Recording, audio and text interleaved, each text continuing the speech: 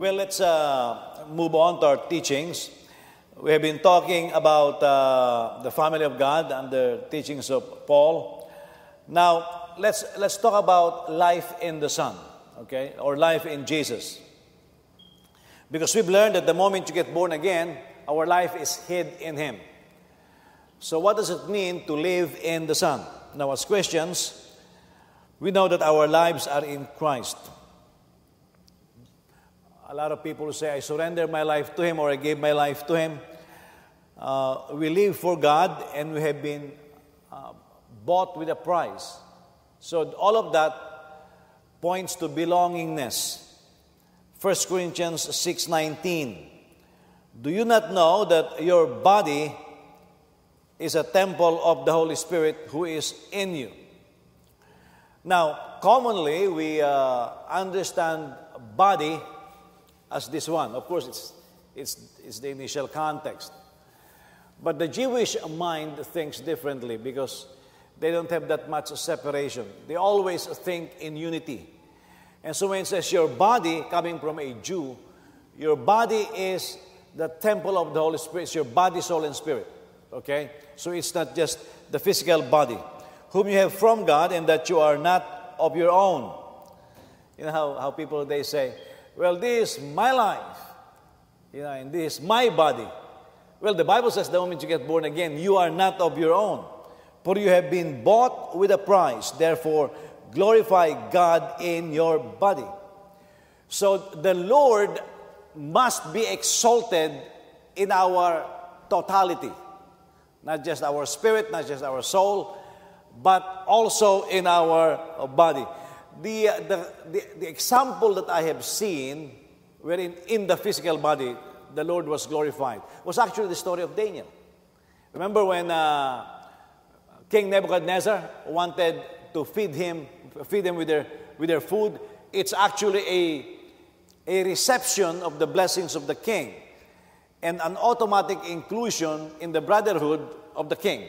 Meaning, the king has this fellowship wherein he invites all the scholars from all the world, and he will feed them, he provides for them.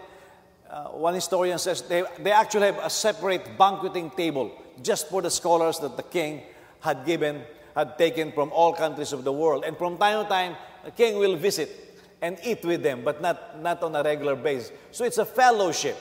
But Daniel and his friends decided they won't eat unclean food. And so when they look at his body, though, he was more healthy, they were more healthy than the rest of the scholars. In that sense, they glorified God in their body. Now, this life that we have committed to God, or a life committed to God, is something that we need to get used living. Because most people, they are Sunday Christians. And a lot of people doesn't know why it is to live for God. Even those who have been mature born again for so many years. It's just a Sunday Christian. When they put on holy clothes, holy faces. In fact, when I was growing up in my religion, there's kind of like a poker face. Can hardly break a smile. That's the look of holiness. But not so in the Scriptures. You will find the Lord rejoicing. The Bible says when the apostles reported that, Lord, even the demons are subject to us in your name. And the Bible says, and Jesus rejoiced in the Spirit. The literal rendering there is, and Jesus is spun around. You know how the Jewish dance, they normally dance in circle. So it's not just that he is spinning around, he rejoiced and begin to lock elbow with his disciples. And you should see it's a very common Jewish dance. They lock elbows and they begin to, kind of like the Irish, they have that dance, but not like the Jews, of course. The Jews circle around. I don't know what the Irish do, but I know they do lateral moves in a line. Okay, whatever. Okay, I don't dance. Now, we already learned in the past also that we are a part of the household of faith. Now, all of this points to we belong to Him.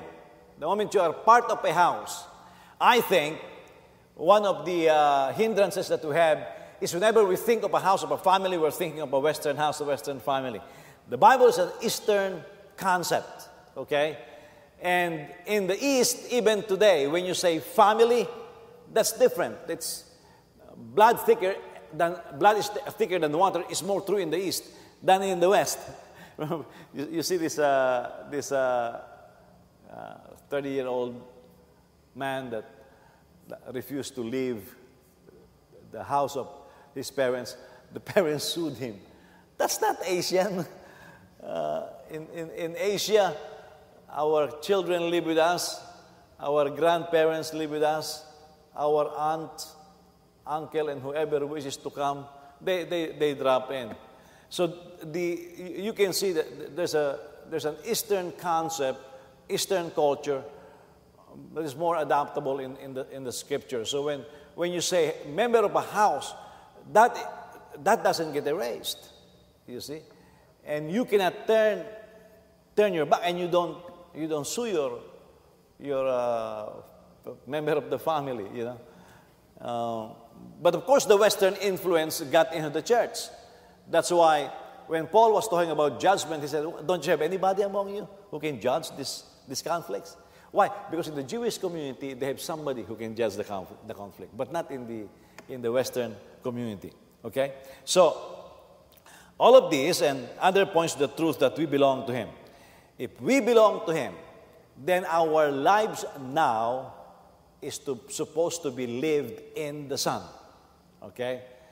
We are supposed to nurture our lives in Jesus Christ. He is the center. Some of you are familiar with 4 spiritual laws of the Campus Crusades for Christ. They truly emphasize that there's a chair and Jesus is in the center. There's a heart. Jesus is in the center. We are beginning to lose that a lot because of liberalism and progressivism. They are now beginning to say religion is private. Do it in your own privacy. Don't bring it to public. But that is not Bible, because Bible is Jesus is at the very center of our lives. So let's introduce this topic and look first at the scriptures on life in the Son. Romans 5:17. Romans 5:17. For if by the transgression of the one, that is Adam, death reigned through the one. I want you to see this. The preposition through. It's a preposition of agency. Okay? If you say the water is flowing through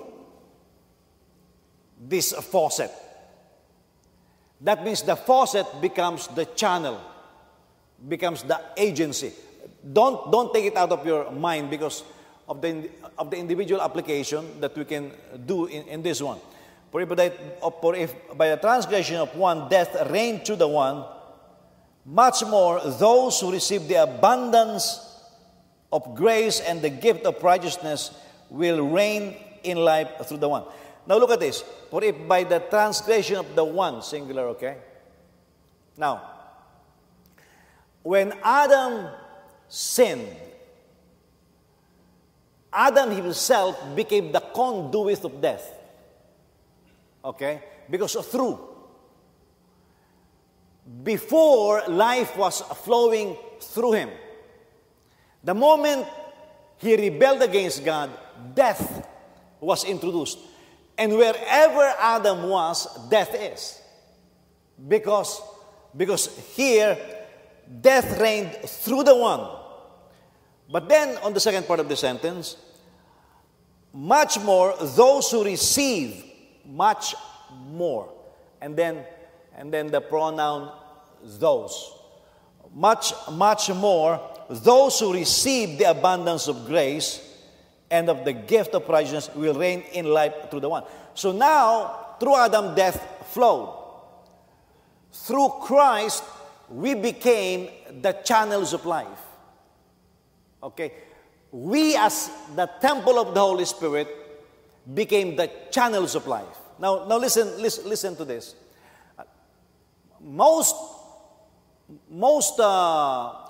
If you are living in an individualistic society, you don't concern yourself to the effects of your own actions and decisions on others. You just simply say, well, it's my decision. If they want to follow, it's up to them. But that is not Bible thinking. Bible thinking is what you do affects others. What Adam did affected all of creation. I mean, all of creation. This is that what we're going to read later is very offensive to President Duterte. He could not imagine that through the sin of one man, death will flow on the whole human race. But that is the case. But then, look at this. That's through one man. And from one man, death flow. But the moment you get born again and we become Christians, we become the vessels, the channels of life. Now, of course, it started in Jesus, that we become the channels of life.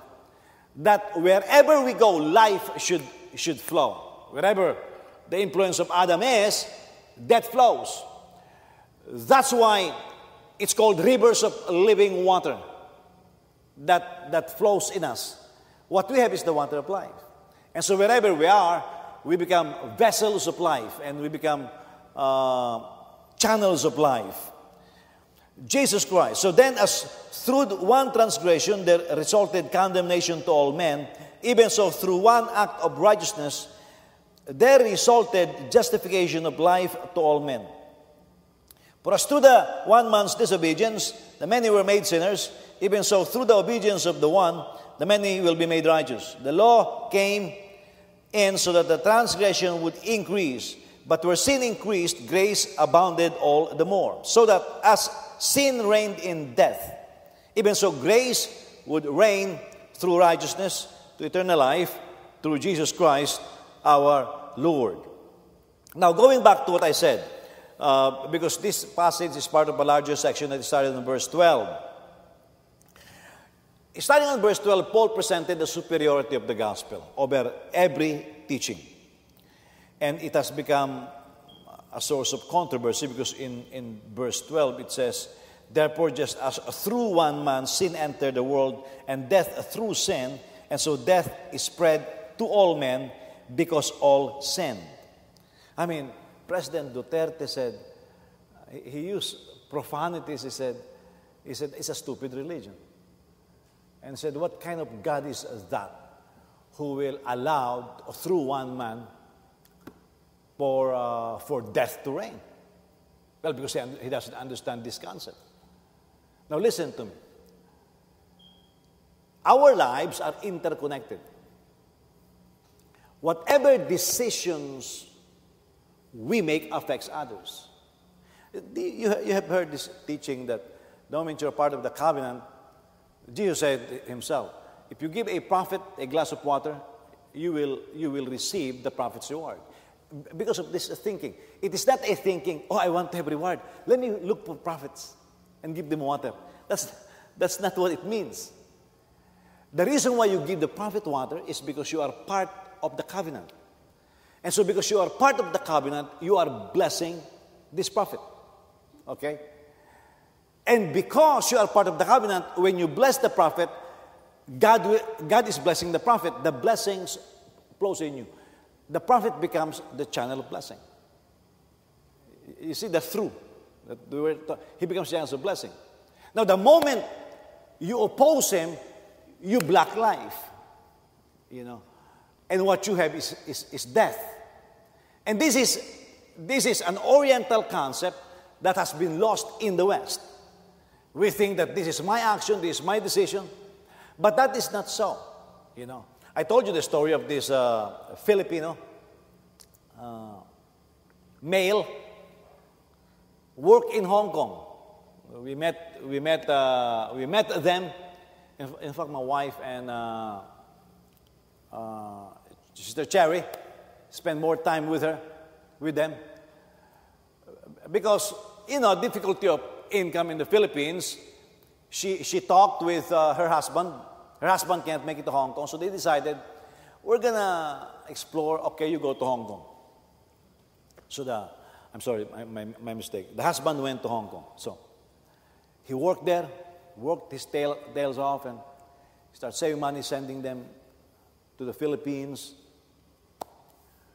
And they tell the story that this guy was going home because the wife is with another man.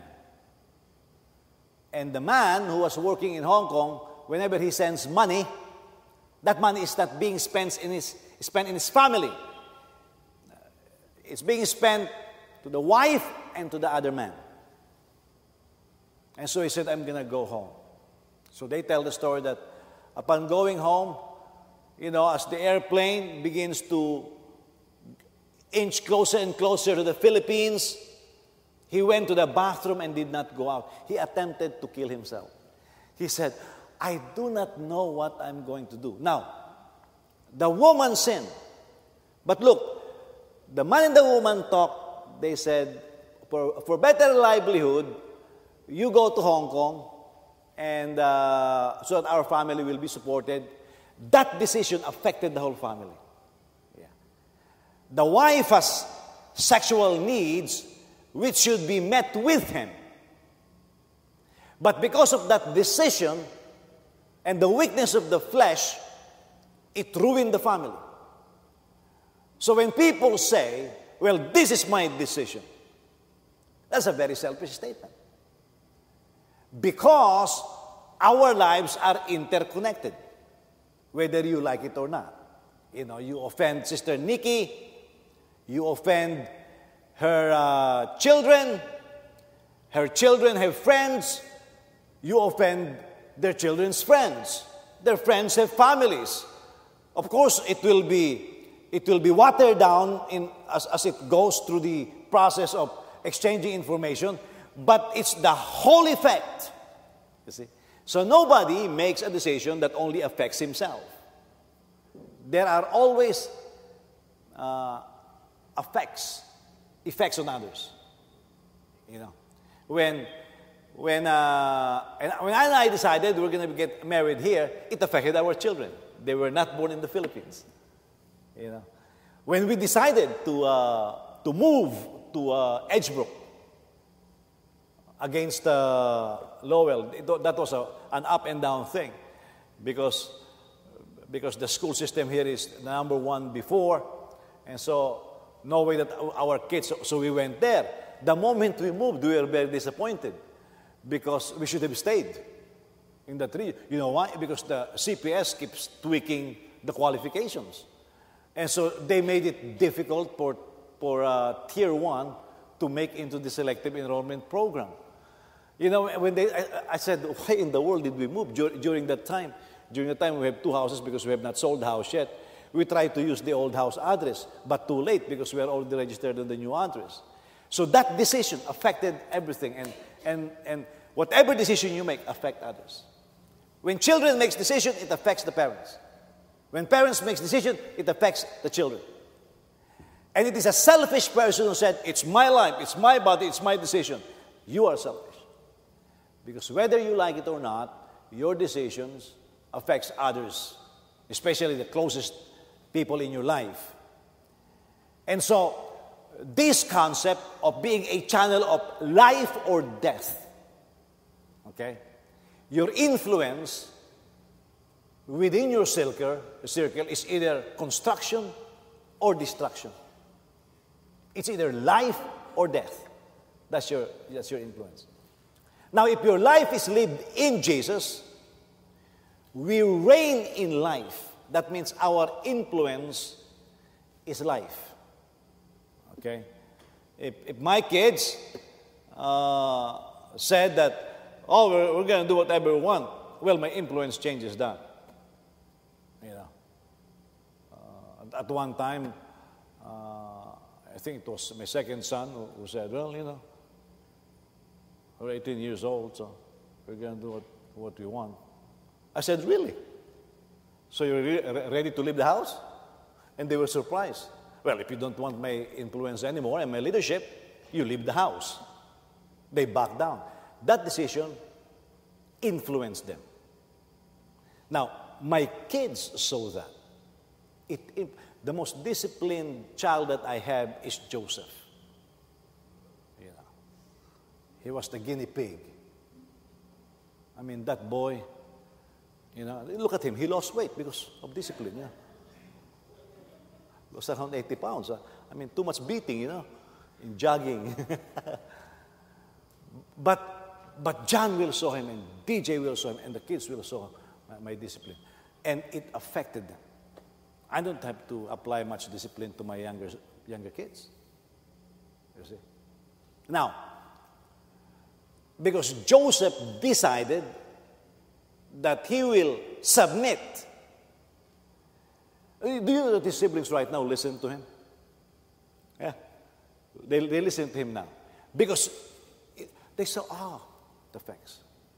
You allow one child in your house to be rebellious, it affects others. You see? So, how are you going to reign? If your life is in Jesus, how are you going to reign? Are you going to reign in death or in life? I always tell parents, you allow your first child or somebody else to do whatever they want. Well, tough. Because you will lose the right for the next one. Well, you allowed my kuya or my ate to do whatever they want. What about me? You lose your argument. There goes the channeling of life or death. Okay? Now, you have to work on it by faith. Otherwise, if you are not careful, the influence that you wield on others may be negative instead of positive. The influence of Adam, of course, was not good. And when Paul was writing this, certainly he was thinking about the first Adam, and then, of course, he said, Jesus, the second Adam. Adam disobeyed as the first one. This began a process in conflict with the original creation. By the way, we see this. We say, for example, there is a company, and we say, this is the company policy, okay? Well, let's apply it more in public realm. NFL. The policy of the NFL is this: when the national anthem is being played, you stand up and put your hand on your chest. You know, that's their policy. Well, somebody decided he will violate that. The name, and he's a Christian. Now I heard that he got converted into Islam. You know, he's a Christian. He's the favorite NFL player of my brother-in-law. Always bragging about him. Now he doesn't mention his name. You know. So Colin Kaepernick decided, well, I'm going to sit down or kneel and just violate this policy. The decision of one man affected the whole league. It affected the income. It affected the viewership. Now they are in chaos because of one man. He became a channel of disrespect. You see this? He's a Christian, or he was a Christian. A channel. And then, look at what happened. One team won championship in the NFL, and the star player decided, I'm not going to go to the White House. The other players decided, and now it's in the high school. Do you know that sitting down, kneeling is in the high school level now? By one man. The question is, what kind of influence are you wielding on others? Now, if you are living your life in the Son, it's got to be life. It's got to be life. Because if it's not life, then it's not the Son. So, because of Adam, even the whole plant and animal creation was affected. We touched that before when we were looking at Romans chapter 8. The animals are doing nothing. They were not even eating each other in those days, you know. The animals were herbivorous. And because of what Adam did, even the animal creation is longing for the revelation of the sons of God. You see, one man's decision. Jesus obeyed and began the process of harmony with creation and with God. His obedience, through his obedience, the reign of life began. That's why he came preaching, repent, for the kingdom of heaven is here.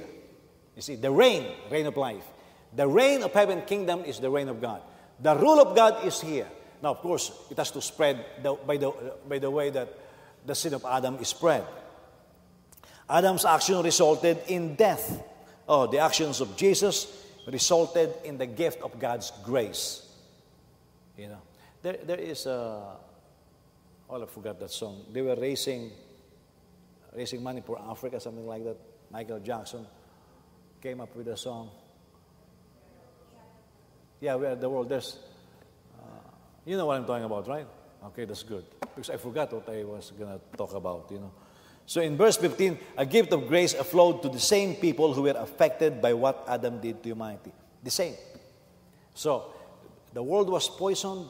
Jesus began to remove the poison. But it is through the obedience, key word there, through the obedience of one man. Now, look at that. Through the disobedience of one man. And then, through the obedience of one man. Those are key. You want to wield death, be disobedient. You want to wield life or influence life, be obedient. You see?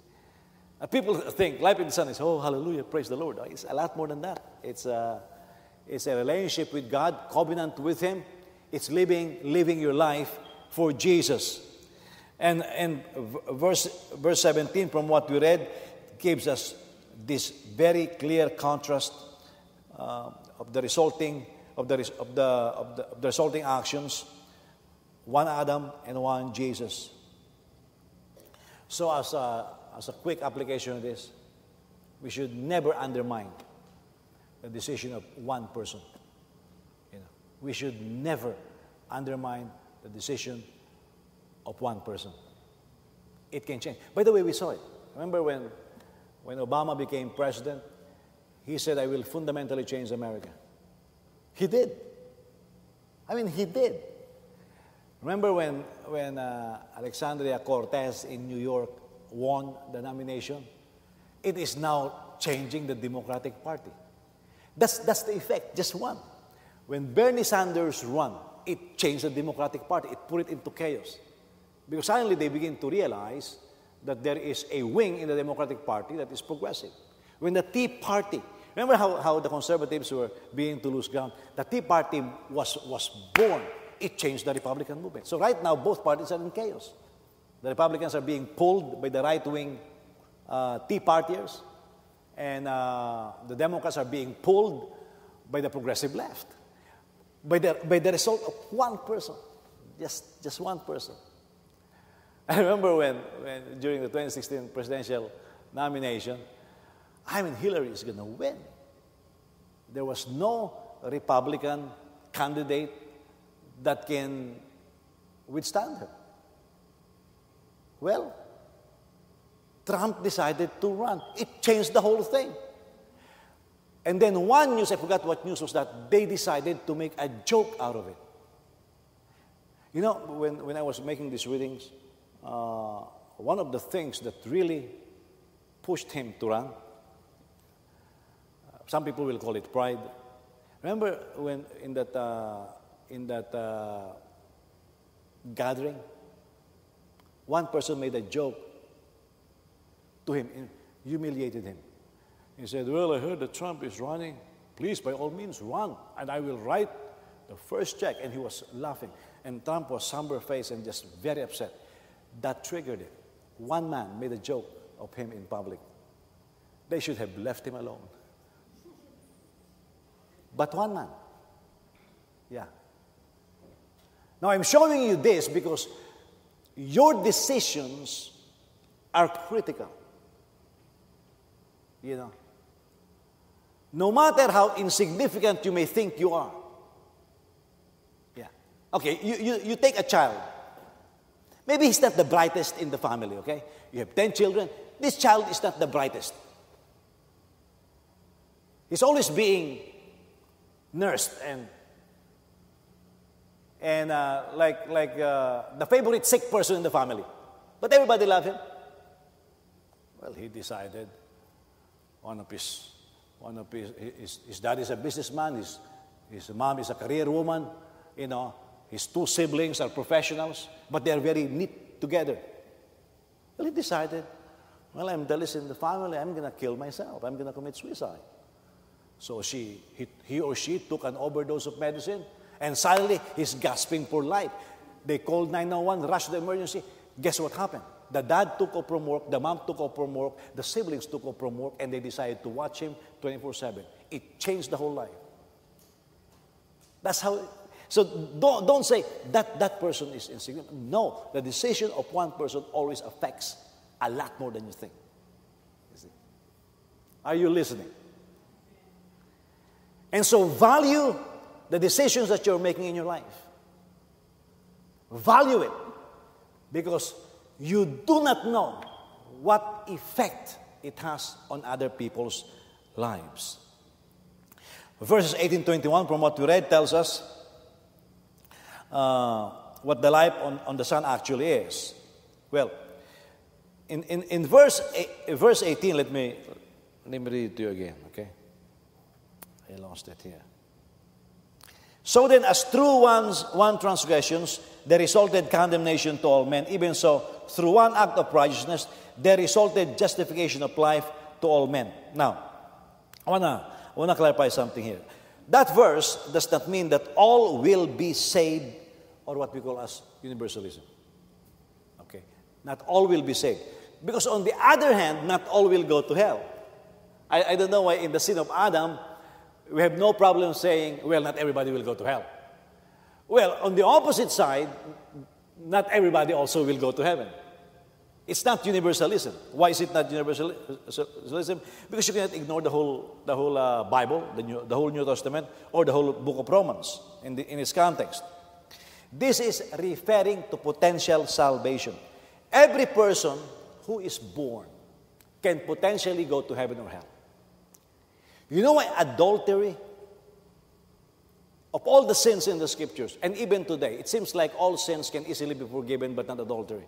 Okay? You know why is it like that? Why?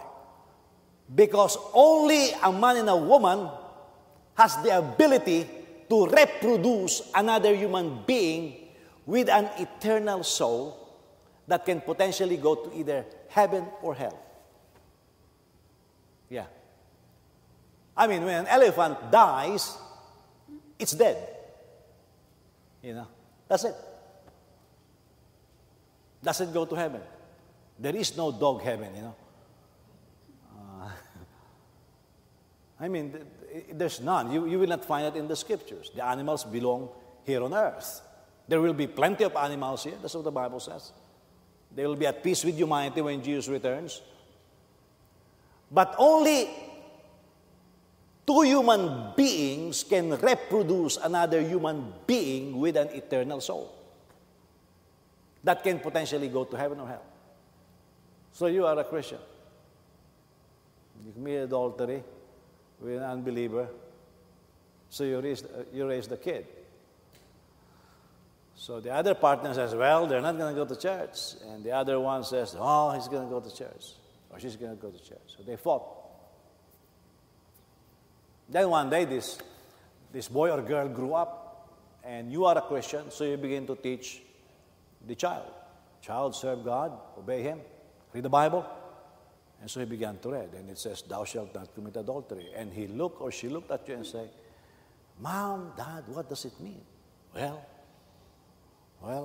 it means like this. And he looked at you and say, but you committed adultery. Wow, you deplete right away.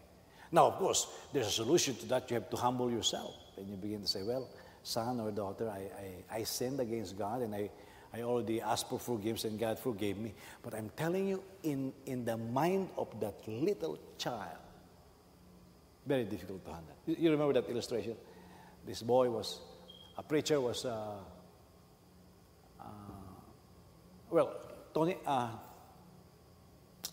Michael Evans, the Jewish evangelist, built a center in Jerusalem. His mom is Jewish, married to a supposedly Christian who beats up on his mom all the time. He hated Christianity because this Christian is beating up on my mom. You know. And the only reason why he got saved is because Jesus appeared to him. Yeah. But this boy was listening to this preacher say, God is your father, give your life to him. And he said, no. And said, if God is father like my father, I don't want God. My dad beats up on me. My dad abuses me. You see, the effect of the family, the effect of the significant close relationships. That's the effect. Oh, but we are not sticking it in here and in here. This is my decision. This is my own decision. Who cares? Well, you've got to care because your life significantly affects others. We have to be wise in our decision-making process. Now, what is being referred to, as I said, is potential salvation. Because everyone has to respond in faith and repentance. God always takes the initiative, though. Look at this. John 6:44. John 6:44. No one can come to me unless the Father who sent me draws him, and I will raise him up on the last days. You see the initiative of God there? He draws people to Christ. You know. Jesus claims that he said, oh, the Father draws people. That means whoever and however many people are drawn close to you. It's the Father drawing them. You see, look at this. I was talking last week to somebody, and he got hired in a new job. And he was a Christian for a long time, but he backslid, you know. Just started coming to a church in the suburbs. And from time to time, he contacts with me. And he said, Brother Jose, I got hired in a new job. In fact, 2 jobs are trying to hire him right now. He got hired and then another company wants to hire him. He said, I got hired. And I said, it's a good thing. I said, what's good? He said, I can restart all over again. My schedule is good. I can go to church. I can restart all over again. I don't have to really share. He said, these people doesn't know me, so I can just restart. I said, excuse me, what are you doing in that company? And he said, well, I'm working there. He's in the factory. How do you call that? When you assemble something, put together something. And he said, so nobody will have to know me. I said, you are there in your mind just as an assembly person. But I said, God still sent you there as a missionary. I said, whether you just are coming back from hiatus or hibernation, you never stop being a witness. You're still a witness. Whether you give good witness or bad witness, you're a witness. I said, you are a missionary in that place. And he kept quiet for a while and says, what do you mean? I said, you are a missionary there. You are still a witness. Your life affects others. Now listen, some people brag, I have tons of friends. Yeah, what are you doing to those people? Yeah. Why are they being drawn to you? They are being drawn to you because God wants you to share Him to them. Now Jesus had these tons of people being drawn to Him. He never used it for politics, never used it for business. But every people that was drawn to Him, He preached the gospel to them. Now, not everybody, except at one point, everybody left, except the apostles. But He kept preaching because they were drawn, they were given a chance. Every person that comes in contact with you after get born again, God is giving them a chance to know Jesus. Question is this: is that in our hearts? Huh? Those of you who are working for companies, you are a missionary there. Those of you who work in schools, you are a missionary there. Every person that God draws to you, He says, the Father is the one who draws. Because Jesus is in you. So they draw them to you, and you're supposed to share the gospel to them. But each individual must respond personally. Okay? Mark 1:15. And saying, the time is fulfilled. Kingdom of God is at hand. Repent and believe the gospel. Again, the potential. It's like an advertisement. You know, when Seafood City was about to open, do you guys remember that? A lot of people, I think, got coupons. There is a trial. Some Jollibee people even came here. From California, there was a trial meal. Any of you went there? I think some of my family members went there. It's a trial meal. It's an advertisement. Why? Because they want to draw the Filipinos, majority, to Seafood City. It's a come on. So, Seafood City is there. But are all Filipinos going there? The answer is no. Yeah. Some Filipino went there and then they realized it's expensive. So, some are nostalgic. So they keep going back. You know. I keep going back there. Especially for their pandesal. You know, it is so good. Yeah. But there is this sense that the door is open. Are you going to come in? Everybody has to, each of us, our parents cannot make a decision for us. We have to make our own decision. John 1:12. But as many as received him, to them he gave the right to become children of God, even to those who believe in his name. So, the moment you get born again, the moment you come to him, so Jesus, the Father is drawing you to him. The moment you respond to that, you are blessed to being a child of God.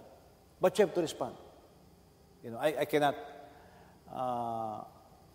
my first kids, the youngest age, I led them to the Lord. The younger ones, my wife led them to the Lord. You know, the most inquisitive of them all, pertaining to the faith, is Joel. Now, the reason why he is inquisitive, all of them are inquisitive, but the reason they're inquisitive, because Jesus is part of our table conversation. Yeah. Papa, why are you going to the Philippines when they were younger? Why are you going to the Philippines? I never told them because the church is sending me. I tell them, well, because Jesus is sending me there. What? Yeah, does Jesus talk to you? I said, yeah. And then one day, Joel just came to me and said, Papa, God is angry with me. I said, why? He doesn't talk to me. I said, well, you have to really listen to his voice. And he'll talk to you. He doesn't necessarily thunder. And you begin to explain in a child's game. I said, you have to pay attention. And when I was saying that, Joel just kept quiet like this. And then opened his eyes and says, he's really angry. He's still not talking. Because Jesus is part of our conversation. Yeah. Part of our conversation. We have relatives in Chicago that are connected with people that have abominable lives, that God's is abomination. I would never let my kids attend parties with them. Yeah. Now they make their own decision. And they ask why. I said, because Jesus doesn't like that. Yeah. Based on the Bible, Jesus doesn't like that. I made Jesus part of our conversation. Why? Because he reigns in us. I mean, Anne takes care of all people, help neighbors. You cannot receive Anne's help without hearing about Jesus. First thing she did when she started taking care of our neighbor, old lady, is begin to introduce her to Jesus. And so one day she said, okay, I'm going to receive Jesus. So they prayed, right? And Anne is makulit, you know. So she kept telling her, you need to receive Jesus. And she said, Anna, I already received him. How many times do I have to receive him? You know? Because that's Anne. She brings Jesus with her. You see. You have to make her part. You have to make Jesus part of our conversation. Romans 10, starting on verse 9. That if you confess with your mouth Jesus as Lord and believe in your heart that God raised him from the dead, you will be saved. For with the heart a person believes, resulting in righteousness, and with the mouth he confesses, resulting in salvation. For the scripture says, whoever believes in him will not be disappointed. For there is no distinction between Jew and Greek, for the same Lord is Lord of all, abounding in riches, for all who call on him, for whoever will call on the name of the Lord will be saved. Now, when it says whoever will call on him, it doesn't mean, hi, you know. To call on him is to believe on him. Because call on the Lord and he may be found. That's the second part of the verse. When you say you found the Lord, you found the answer. Well, actually, it's a subjective statement. Actually, the Lord found you. You were lost sheep. And you respond to it. You know. You respond to it. Whether you will receive help or not. That's just the way it is. You look at war-torn places, and everybody is shooting, you know, soldiers. And so when you're about to rescue people, you have to tell, we're friends, you know. Sometimes if an American, we're Americans, they'll say that. Because who knows who you are? They can change uniforms and you hold guns, you can shoot me also. So they have to placate them and say, hey, listen, we're here for you. We love you and we want to rescue you. But they have to respond. Because if they don't respond, they will be lost. Remember that fire in Denver? The government posted an announcement, please leave the place, and they never did. I think one person died because they refused. Oh, we're far from the fire. I mean, these wildfires can really grow in no time. Well, one person died. And the government was being blamed, and they said, well, we sent all the alarms, we told everybody, and nobody listened. These people did not listen. They thought they're not subject to this. Well, there's been a lot of fires before, it's not going to affect. Well, it affected them this time. Affected them this time. You know. And so we have to respond. And whoever believes will not be disappointed. People say, well, Christianity is very disappointing. Well, I don't know what kind of Christianity you got yourself into. But the Christianity that is in the Bible is not disappointing. It gives life. It gives provisions. I mean, it operates in love and faith and hope. How can it be disappointing?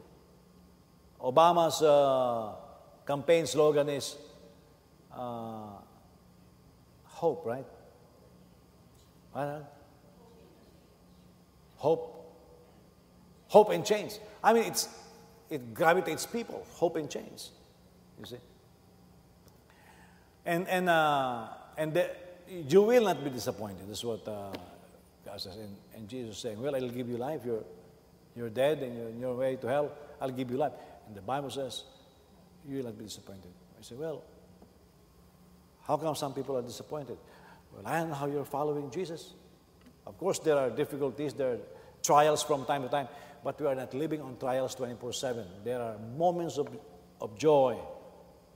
By the way, joy is not removed because we are going through sufferings or trials. Joy is what gives us strength. The joy of the Lord is your strength.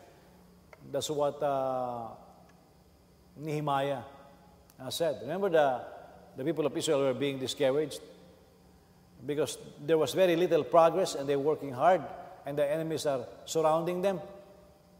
And Nehemiah said, well, let's do this. Let's throw in a party. Those of you who have not, others with something, share with them. And so everybody ate and rejoiced. But Nehemiah did not sometimes say, well, the only solution is really you eat well and it will be good with you. But they begin to be happy, eating food, right? And sharing and fellowshipping.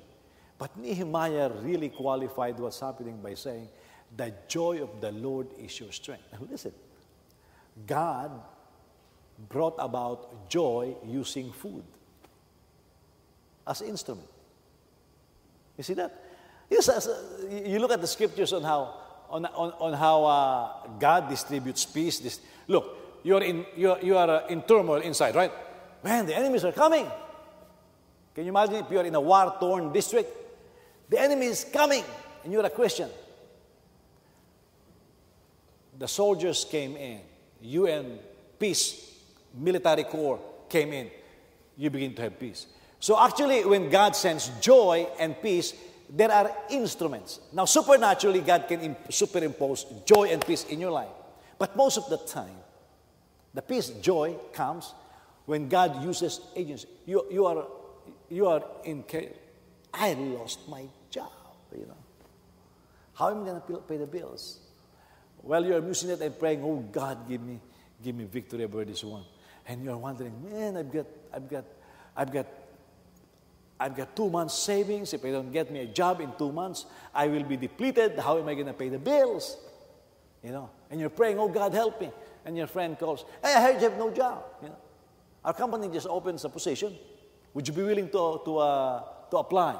The pay is commensurate with what you were doing before. In fact, our benefits are more. The more he talks, what happened?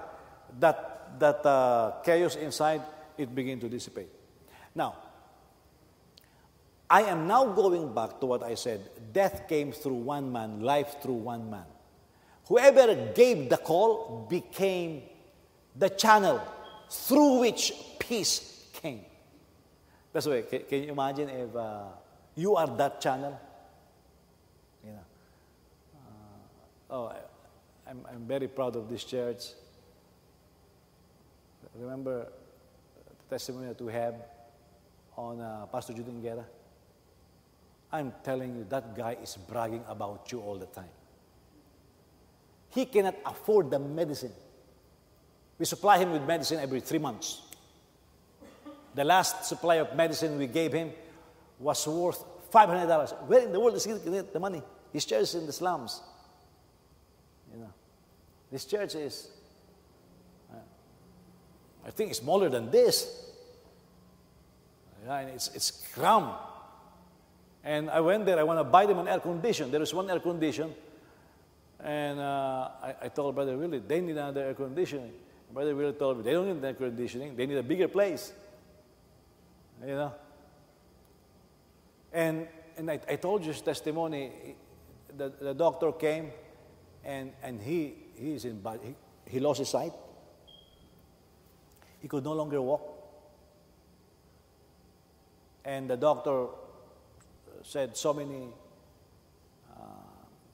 problems physically. So he gathered his family. And I love the story. Gathered the family. And the children, some of them are disobedient. The children said, Dad, you've been serving God. What is this? And he said, children, let's praise God for this. I said, what? He said, look, it turned out I have had this sickness for a long time. He said, can you imagine if I found out about this sickness a few years ago? Then I have to decide, am I going to send you to college or am I going to buy medicine? That's a channel of life right there.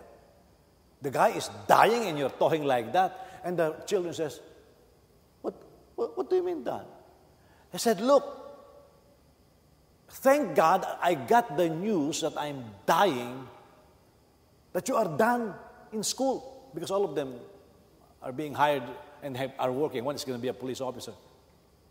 And thank God I got the news, because then I don't have to make a choice whether I will send you to college or I will leave.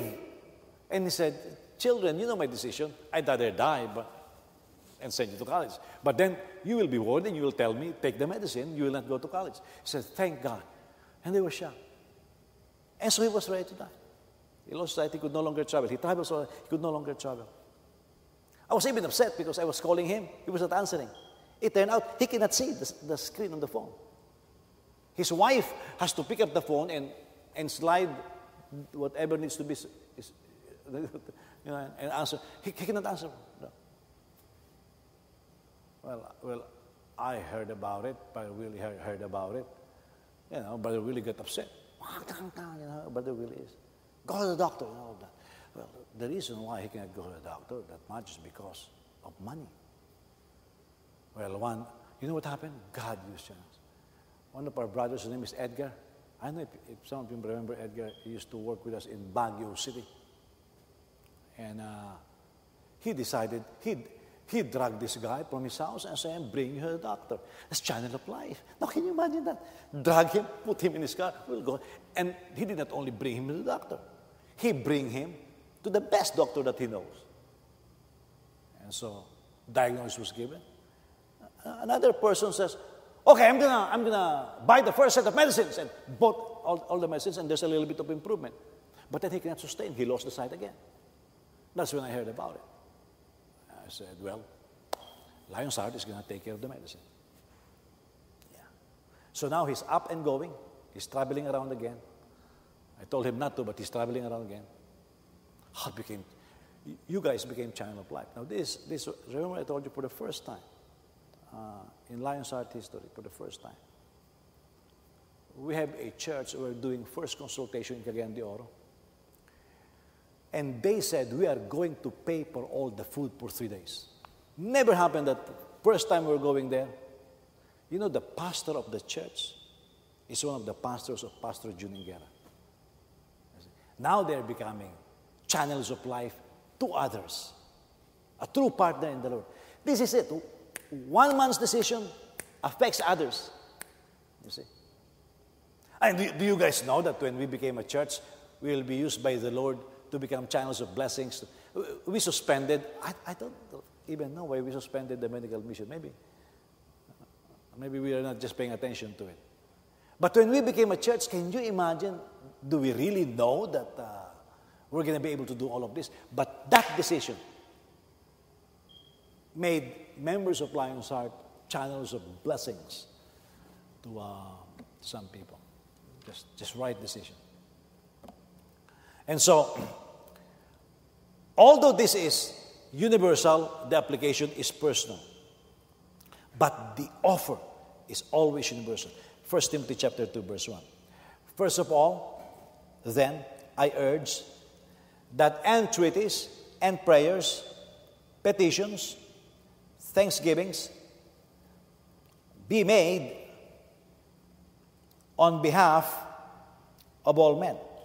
Well, one translation reads, intercessions for kings and all who are in authority, so that we may lead a tranquil and quiet life in all goodness and dignity. That is good and acceptable in the sight of God, who desires all men to be saved, to come to knowledge of Him. Now, let me take the first part, and I guess I'll end there. That intercession be made for all men. That context in that passage in Timothy and in Romans is referring to government, Nero, Roman Empire, tyrants. First of all, intercession. What is intercession? Let's munch on that a little bit, okay? What is intercession? What? Standing between the gap. Yeah? A lot of people think intercession is, I'll pray for you. That's not intercession. Intercession is when you stand in the gap. The other term for that is mediator. Okay? So these two are fighting, because she's sleeping and she's awake. Yeah. So they are fighting, right? And they are really ready to kill each other. Somebody needs to intercede. What is intercession? If I intercede, I stand in between. Now, this is intercession. Intercession, I said, why are you fighting with Genesis. And she said, well, because Genesis eats the best donuts and she's not sharing. Yeah. So what do you want? Well, if Genesis will share a little bit of her donuts, I'll be happy. Why are you angry with DJ? Well, DJ eats the best hot dogs. Yeah. Two of the most fattening foods in America, DJ eats the best. So what do you want? Well, if DJ will share from time to time some hot dogs, I'll be happy.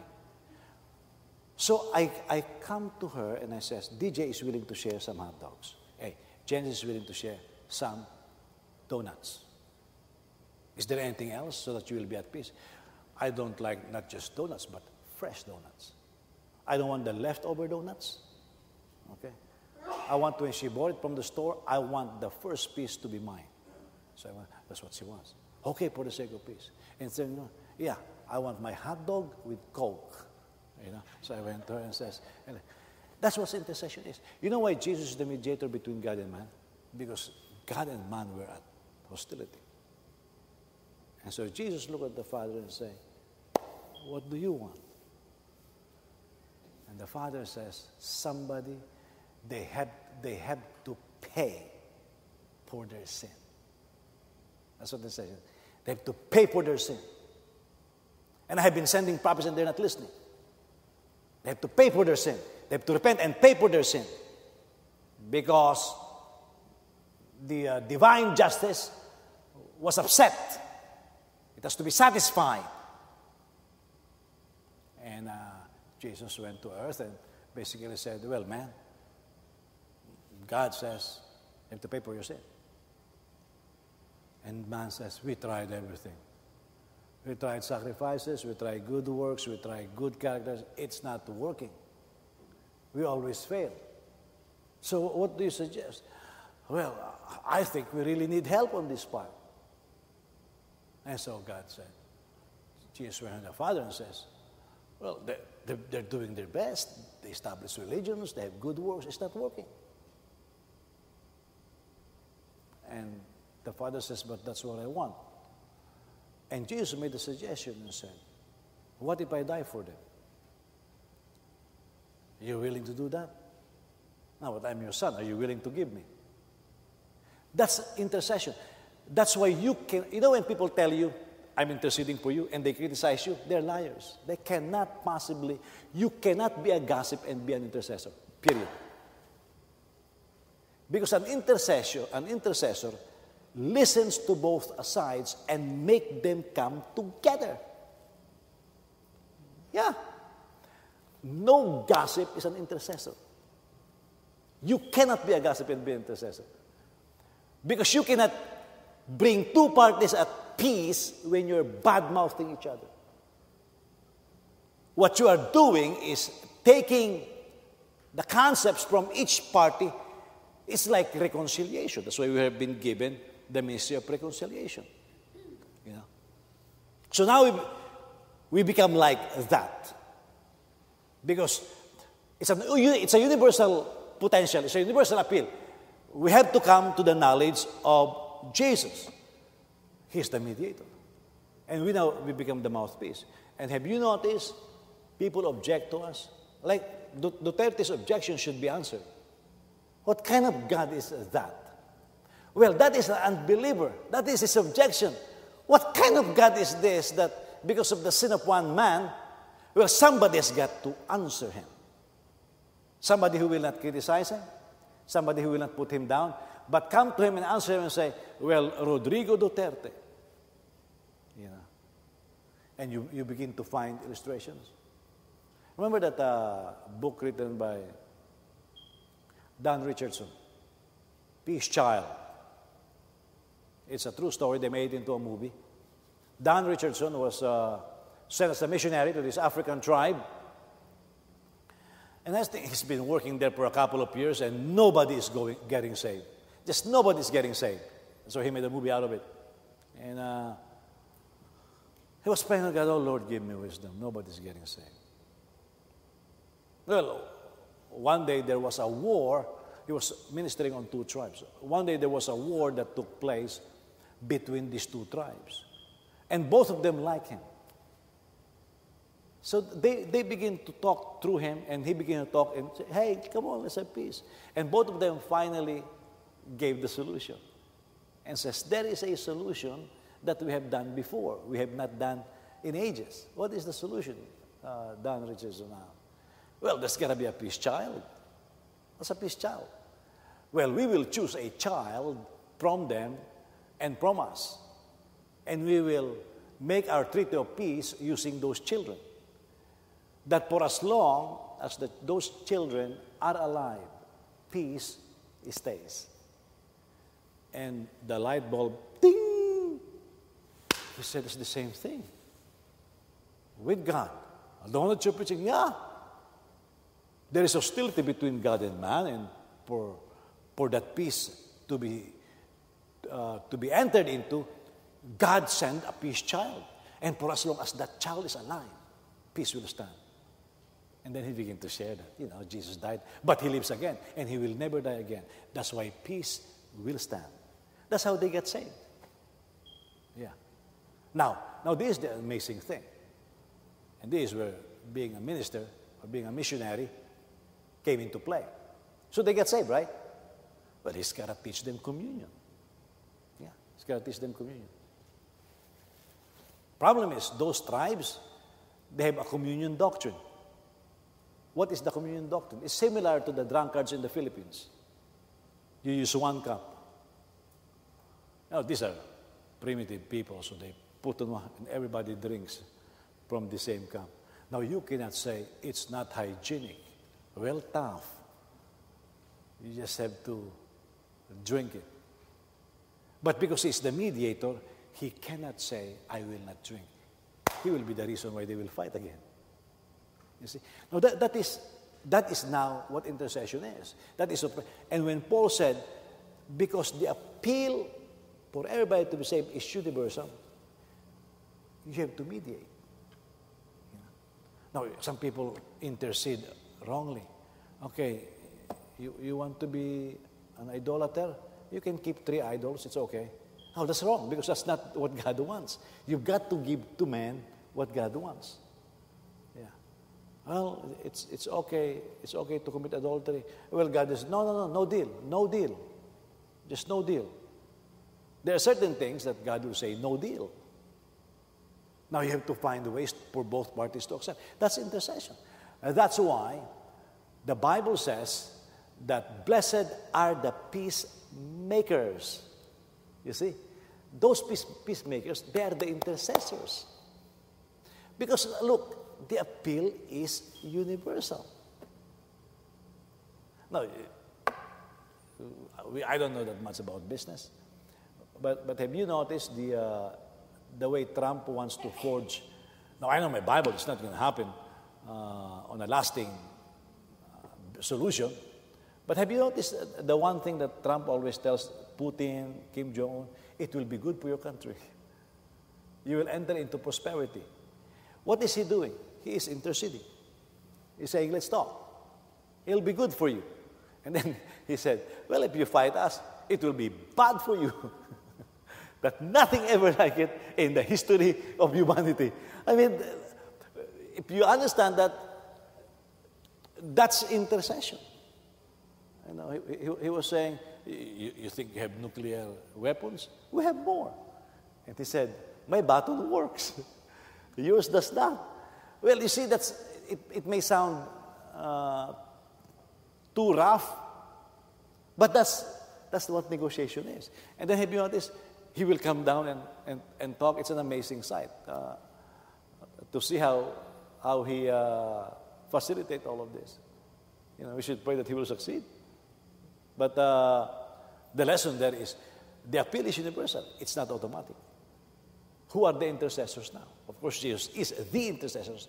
But who are the intercessors now? It's us. We find a person who's not saved. Well, God draws them to us. Find them where they are at. Okay? And tell them what God wants so they can have what they want. Yeah. Told you the story. My wife, we were in the airport. My wife was, I forgot where we were, but I need coffee, lined up in Starbucks. And there's a Hispanic woman behind her. And she strike a conversation. And she said she's married, she's been praying for children. She said, hey, listen, God will give you witness right there. Witness right there. And people say, God can give you children. He opens the wombs and this and that. And the Starbucks is open. Before they went in front, she led her to the Lord. And she was so grateful. After she led her to the Lord, she was in front. The lady says, well, you witnessed to me, you pray for me. I got this coffee. And so I got free coffee. You see? Now she could say, no way. And it could upset her. You see, that's what you call. It's about time that we Christians bring this universal opportunity for people to get saved, and us take our place as intercessors. That's what intercession is. It's not saying, I'm going to pray for you. Of course, prayer is involved. It's not like that. Intercessor is a mediator. You find the will of both parties, fuse them together, make them agree. That's intercession. And how do you do that? You pray. You pray to God, and you appeal to men. By the way, in the Old English, they call it praying to men. I pray you, please, be merciful. They use that language also in those days. So now, that's intercession. Because if we don't, the potential of salvation will never be realized in people's lives.